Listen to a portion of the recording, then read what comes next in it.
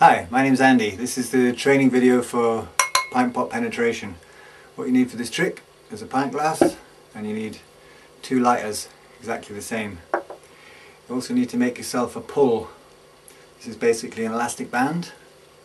You can join it on here with an elastic band, or you can get a clip and pin it inside your jacket, and you have your jacket sleeve up to here. So when you let go, things will shoot inside your sleeve. On the end I made a special adapter. It's a piece of sandpaper. I made it into a T shape and staple it on with staples.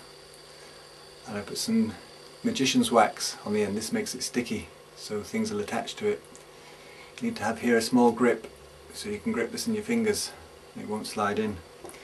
When you pick up an object, you can hold it here and it's ready. When you let go, slide inside your sleeve.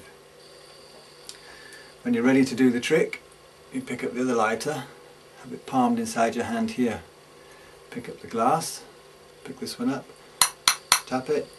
At the same time you have to drop the lighter when you let go of this one. Okay, so the lighter looks like it went through the glass. Actually, it went up your sleeve. If you want to do this trick with coins, you can do a slightly more advanced version.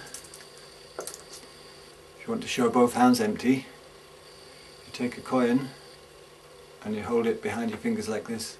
Show that your hand's empty. As you turn your hand, you roll the coin on the other side. You can show both sides of your hands empty. This takes a little bit of practice. Coin here, roll it over, nothing in the hand. Pick up the glass, attach coin to the clip. When you're ready, tap it in, it's gone.